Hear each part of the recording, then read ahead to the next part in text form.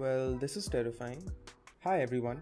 So you might have heard about style transfer, where you can take the style of one image, let's say this painting, and apply it to another image, let's say this potato, and you can get masterpieces like this. Well, I tried to render Minecraft in the styles of different paintings and video games. And if you're wondering why I did this, so am I. I chose Minecraft because I used to play it a lot when I was younger, and I have so many memories attached to it, and I thought it would be nice to revisit the game after so many years. Yup, that's the only reason. First, we need to understand how our style transfer is going to work. It all begins with neural networks. Now, if you're wondering what those are, they're just networks which are neural in nature. In 2015, this paper showed us how these networks can be used to make art. Turns out that if you pass an image with just noise to the neural network and also tell it what image you want it to look like, it's able to change the noise to look more like the image. If you don't care as much about the content as you do about the style, such as the brush strokes, you can tell it to pay attention to the low-level details, and it can extract the textures in the painting. Basically, you can feed it garbage and expect it to produce something useful. Similar to how school taught me that the mitochondria is the powerhouse of the cell, and now I'm expected to know how to do my taxes.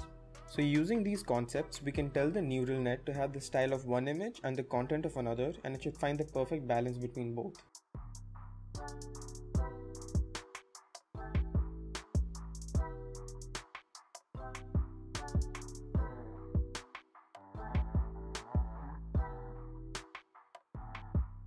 Now, as cool as those pictures were, we aren't savages, and this is the 21st century where videos exist. So let's make some.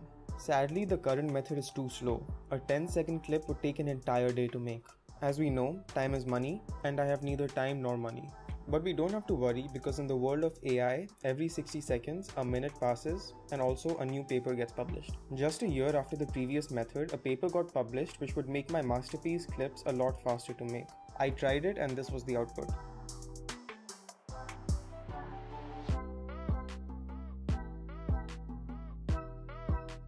It looks pretty good, but there are still some problems. Firstly, we're still trying to make something out of pure noise, and the output depends a lot on the initial noise we give to our model. Since we are rendering each frame separately, combining them together doesn't look very stable.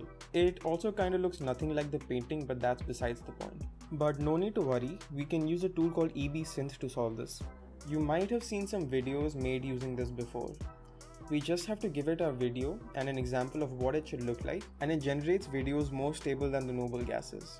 Bet you didn't expect a chemistry reference. The best part about the AI behind EB Synth is that there is no AI behind EB Synth. It just tries to apply the textures from one frame to the next. And if we compare the output of this method to the previous one, the difference is pretty noticeable. Now I'm tired of talking, so enjoy the clips.